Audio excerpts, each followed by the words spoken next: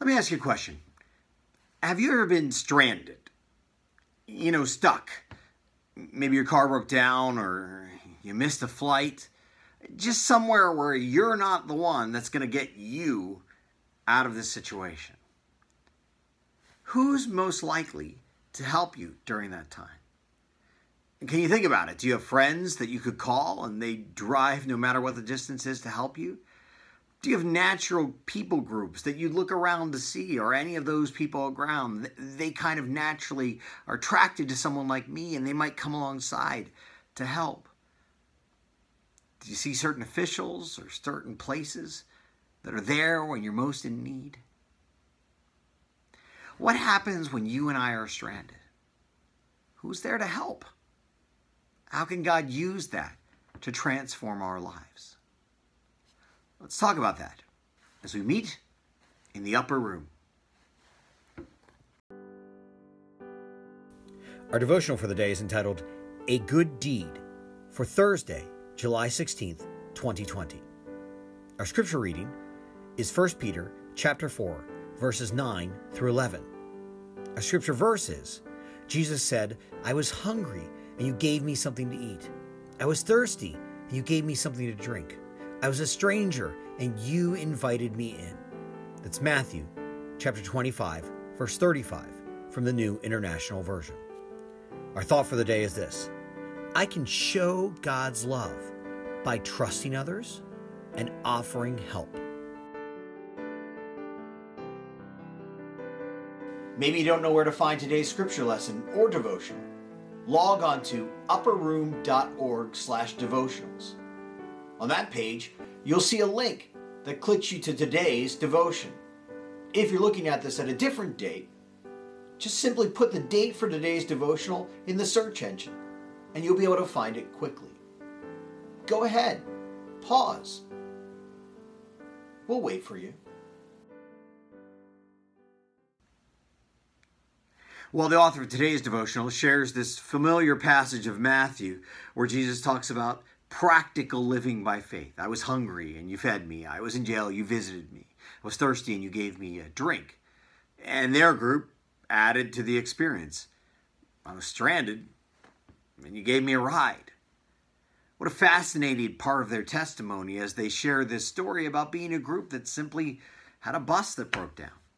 And they went to God's people, a church, and asked if they could borrow one of the two buses in the parking lot. I don't know about you and I. What would you do if a group showed up and said, our bus broke down? Can we borrow your car? Can we borrow your van?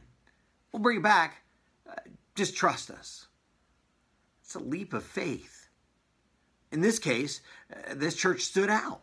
The secretary helped them and gave them drinks and served them food, so much so that the group not only went on this trip, but they returned back the following Sunday to thank them with gifts and with praise, glorifying God for what he did through them. What kind of a life is that?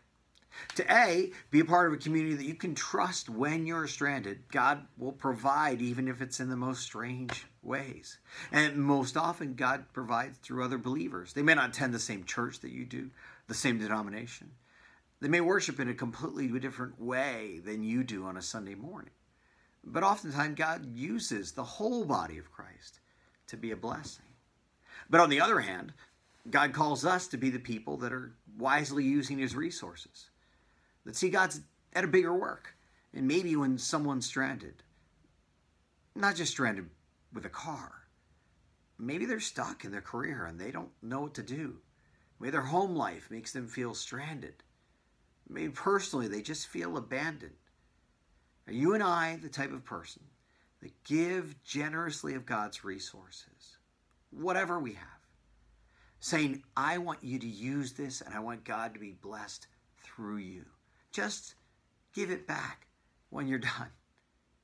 We trust you with it. That's a radical way to live. A type of faith that trusts that God's the provider and he's in charge of their integrity, their follow through, and you are simply the means by which God uses to do rescuing of people who are stranded. Perhaps you and I can begin the process of thinking through how we would act in a situation like that, so that when it appears in big and small ways, sometimes physical, sometimes just emotional need, when we see people that are stranded, we're there to help because we expect the same from God using other people in our lives. Let's live like that today. Let's close with a prayer found in our devotional. Gracious Father, thank you for the kindness of your children who help others stranded on the road of life. Amen. Thanks again for joining us today. You can find links to theupperroom.org plus these video devotional times on the website that's on the screen in front of you. Plus, there are more interactive features, like requesting a prayer request or asking a question. We pray that God blesses you until we meet again in the upper room.